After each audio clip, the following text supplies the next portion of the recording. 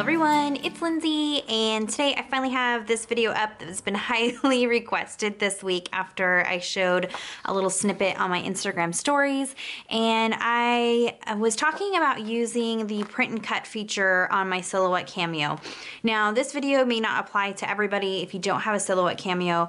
If you don't have it though, I would really urge you to watch the video because it may be something that you want to invest in and have to help out with your crafting. And so I'm going to show you how I get the printables from Illustrated Faith cut out and set up easily in that program. I've had some issues in the past with Silhouette Studio. That's the program that you use to do all your designing and stuff. And I've had some issues getting print and cut to work well, but I think I finally have figured it out. And the newest version of Silhouette Studio actually makes this whole process a lot easier than when I tried this back months and months and months ago. So it's definitely an investment, but if you are somebody who does a lot of printables, or maybe you're somebody who has like arthritis or something like that where fussy cutting is just very difficult for you, this might be something that's worth investing in. Now, Silhouette Studio, the program that you work in, is a free program. So even if you don't have the machine to cut things out, you can still use that program to resize things and do some of the similar things that I do in Photoshop in Silhouette Studio. So if you guys want, let me know in the comments. I'll start doing some more Silhouette Studio tutorials. I'm pretty comfortable in Silhouette Studio. I used it for my Etsy business for several years. And so I've kind of gotten where I can make things work how I need it to. So I'm going to show you just basic ways to do print and cut today, and then we'll kind of go from there. So this is a printable that I printed from Illustrated Faith. This one is still available. It's an older set by Brandy Kincaid. I love, love, love it. I will link it down below for you guys. And you'll notice these little extra marks on here, and this is what needs to be on there to send it through the machine to cut. But once your machine cuts it out, you have all of these pieces that have like the perfect border, or you can do no border if you want.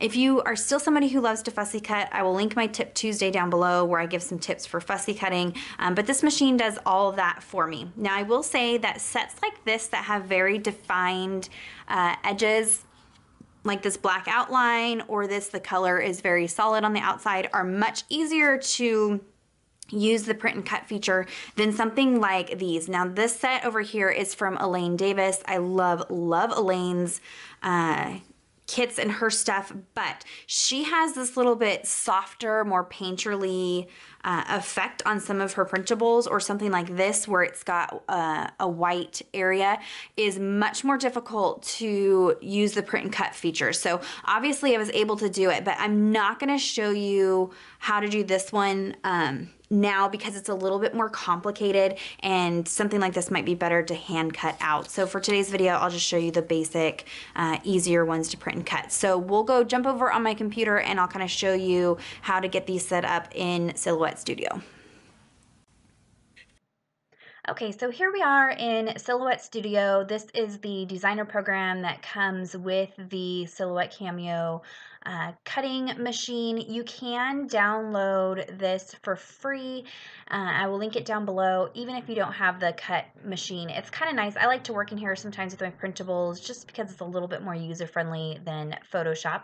Now, I do have the designer edition, so I've paid a little bit extra to have the next upgraded edition. So I think only one step today is easier with designer edition. Everything else you can do with just the basic. So I'm just opened up into a regular 8.5 by 11 sized page.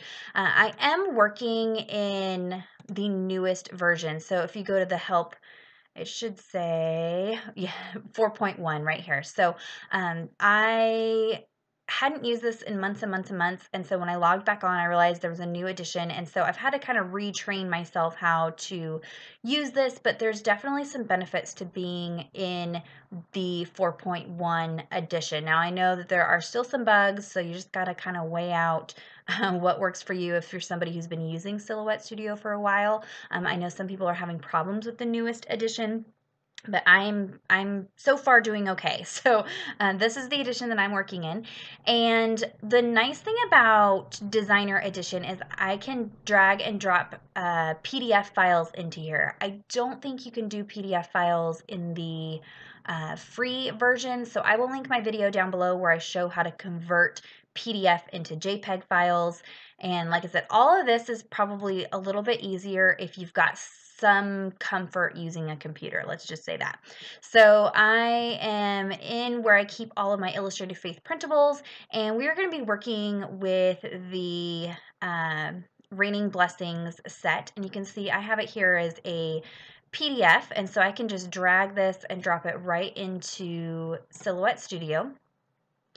Silhouette Studio runs a little janky on my computer. I have a pretty decent quality computer, but it kind of is a brat, so we'll see what it does. Okay, so I'm going to import it as a vector. I haven't really noticed a difference doing what I'm doing, you know, using it as an image or a vector. Somebody might have more information about that. That would be great.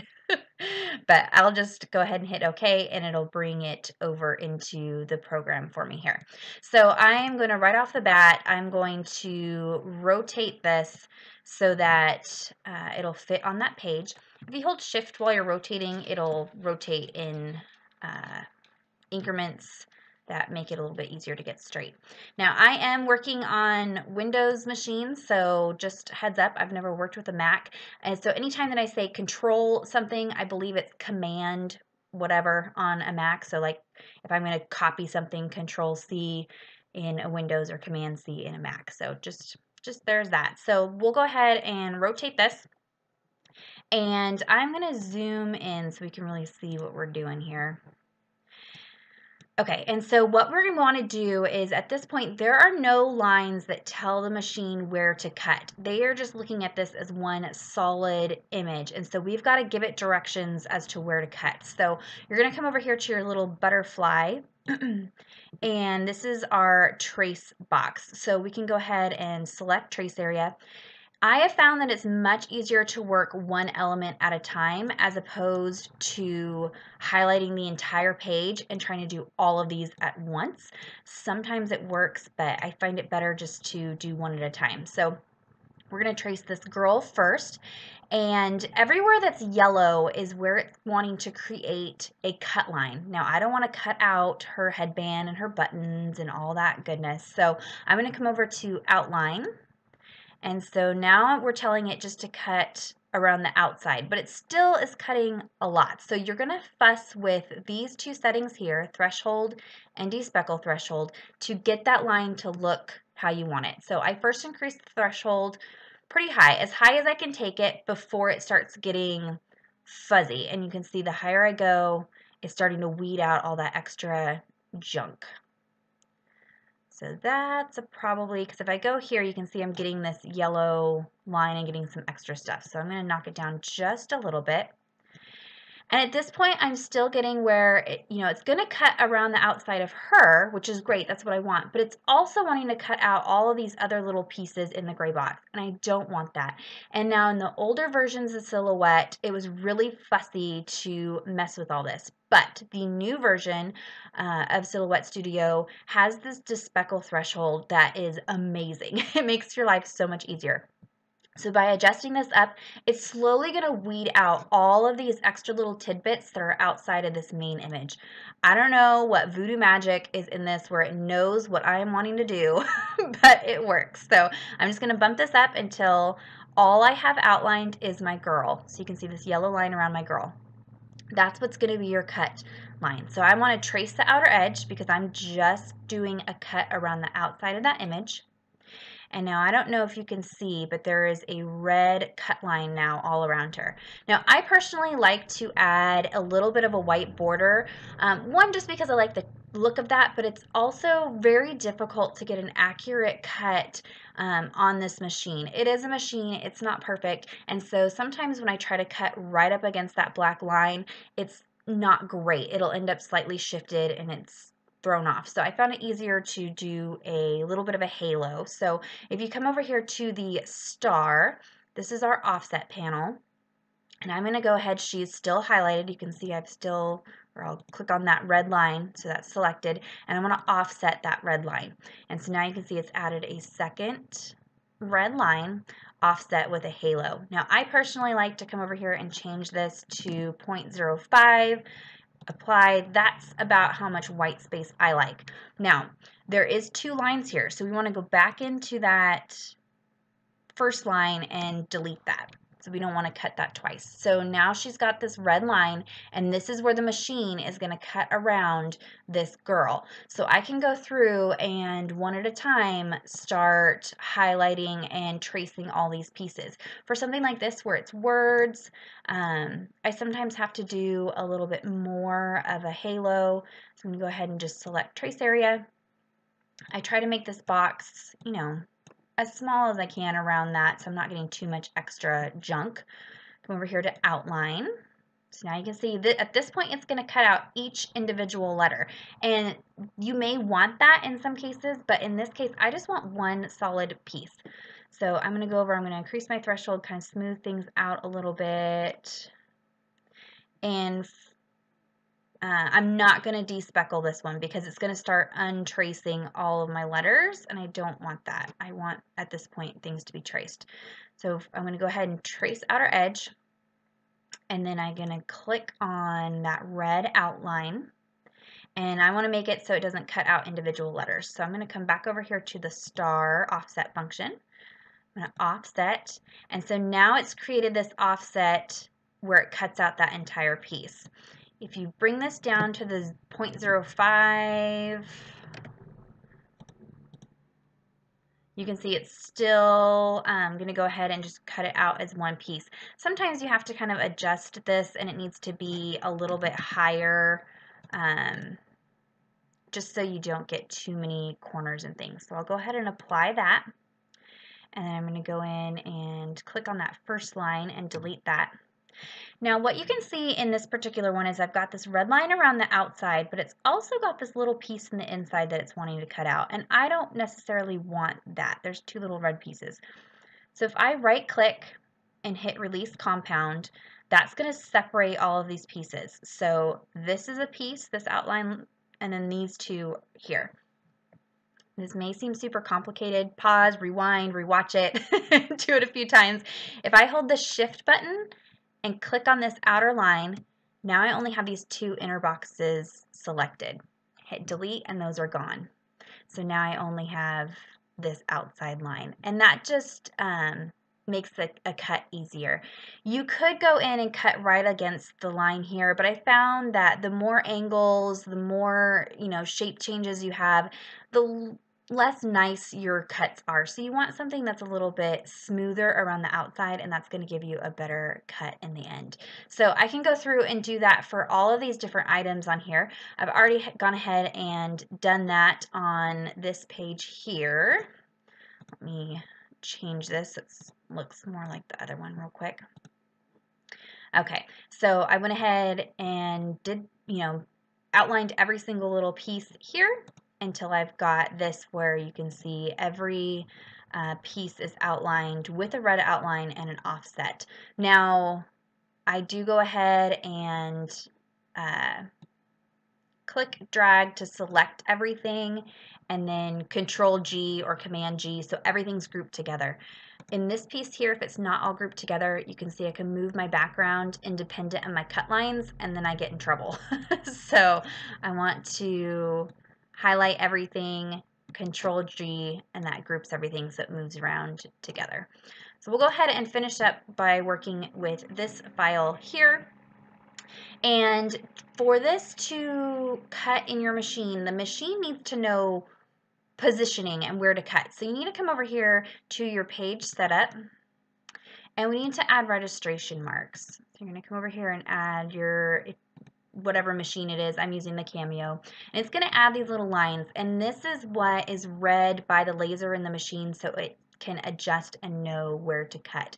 Now these files from Illustrated Faith are 8.5 by 11, and when they are that full size, what you will see, let me work on this one here so you can see what that looks like. Okay, so this is the original 8.5 by 11. If I was to turn on cut marks over here, or registration marks, sorry, you can see that my girl and some of these pieces are out in this gray area and also outside of this red box. And you want to make sure that all of your items are within this red box and not touching these gray hash areas, or you're going to have issues with your cut. So you are going to have to resize these so that it fits down into there. So I can resize this. I'm losing this piece, that's okay. Resize this so that it fits within those cut lines. That's the only downside to using the Cameo for doing your fussy cutting, is you're not getting the actual size of your cut files. You are having to make them a little bit smaller just so that they fit within these marks. So this file here is that one that I had saved. I've already resized it. So now you can see all of my cut lines and images are within this red boundary box, and they are also not touching this gray area. This piece over here is okay because I'm not going to cut out the branding. I'm only going to cut out where I have those red lines. So I hope that makes sense. If not, definitely rewind, rewatch it, play around with it. I just kind of want to give you guys what works for me. So at this point now I can go ahead and print this. So if I go to File, Print, I can print it out. I've already printed this out. And then I can send it through my machine. So let's say I've gone ahead and printed it. I have it all loaded up into my machine. If you don't know how to do that, there's plenty of videos out there showing how to do that. I'm not going to show that in this video, but I have it loaded up into my machine. I can hit send, which is going to send this cut file to my cutting machine. And I want to change my material. So I'm working with Nina 65-pound white cardstock, and so I've gone ahead and created my own user-defined cut settings. The cut settings that I found work best for me are a cut on level 6, a speed of 5, and a force of 33.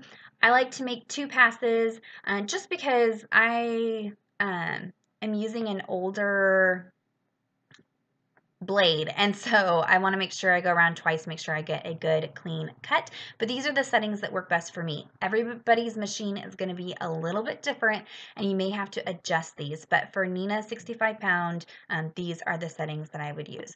I've already gone ahead and cut this out, but I would hit send, and it's going to go ahead and send this to my machine and cut everywhere where you see these red lines. So let's jump back over and I'll show you what it looks like when it's all cut out. Okay, so I went ahead and put that printout onto my mat. My mat is filthy, and honestly, I'm okay with that because I found that a dirty mat is a little bit better when I'm cutting out cardstocks, because then my cardstock doesn't get super stuck to my mat. So ignore the dirtiness, but I went ahead and adhered it in the corner of the mat, sent it through, and let it cut and do its thing. And so now I can just pull this off. And you can see I've got all of my pieces cut out perfectly. And since my mat's dirty, I can just pull these right off very easily, and they are all cut. Now you might be thinking, okay, Lindsey, that was a lot of work and a lot of expense just to cut out printables. But what I like to do is create those cut lines and then save those files with the cut lines. And that way I only have to do all that work once. And then every time I want to go in and use another set of that printable, I can just open it up and it's ready to go. I don't have to do all those steps every single time.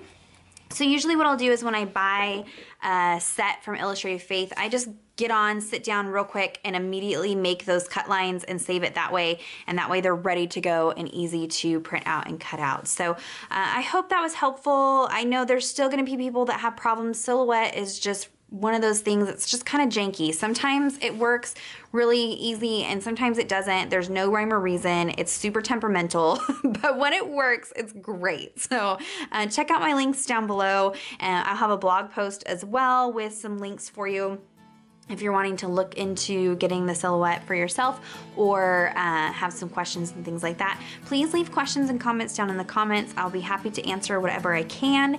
And give this video a thumbs up if it was helpful, and subscribe to my channel if you're not already subscribed. And until next time, thank you so much. Bye-bye.